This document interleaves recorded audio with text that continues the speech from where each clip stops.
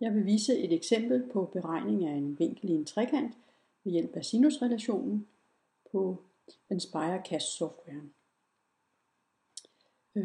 Allerførst har jeg fået tegnet en skitse af min trekant her i et geometriværksted, og ved siden af har jeg en noteværksted, en noteapplikation, og der er givet en vinkel A 40 grader og to sider B og A henholdsvis 8 og 6.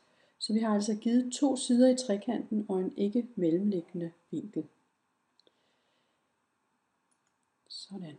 Allerførst så vil jeg lige gå op og tjekke, at softwaren regner i grader og ikke i radianer. Det foregår heroppe i filer og indstillinger, dokumentindstillinger. Og vi er herinde i de generelle indstillinger, og under vinkel står der grader. Det er fint. Så det er, som det skal være. Så vil jeg starte med at definere de givne størrelser. Allerførst så har vi vinkel A. Og jeg indsætter et matematikfelt, Ctrl M eller Command M på en Mac. Og nu er det sådan, at nspire kan ikke se forskel på store og små bogstaver.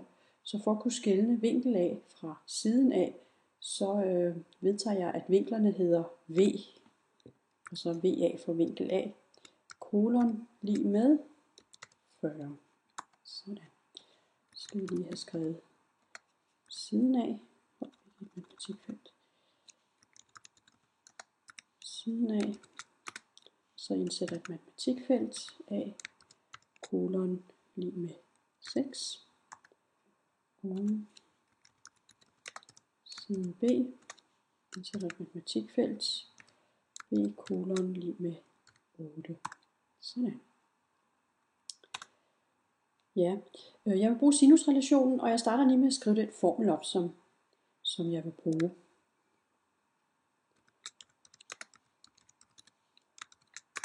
Og den sætter jeg ind i et matematikfelt, fordi så står den lidt pænere. Jeg har brug for en brøkskabelon, så jeg går over her i matematikskabeloner og vælger en brøkskabelon, sådan der.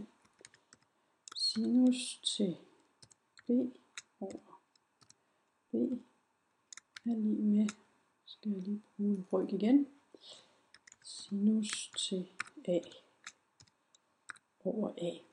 Så skynder jeg mig ud af matematikfeltet, for jeg skal ikke have noget beregnet her, jeg skal bare have skrevet formlen pænt op.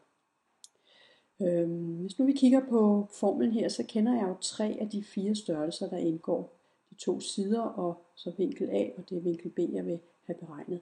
Så jeg skal sådan set løse en ligning her med hensyn til vinkel B. Og det kan jeg jo få nspire til at hjælpe mig med. Så jeg indsætter et matematikfelt og går op her og finder algebra og løs. Så skal jeg have indsat ligningen, og ligningen hedder jo sinus til vinkel B, og den kan altså ikke hedde B, fordi så bliver den blandet sammen med siden B. Så den kan hedde VB for vinkel B. Sinus til vinkel B divideret med B er lige med sinus til vinkel A. Husk, det skal være VA divideret med A.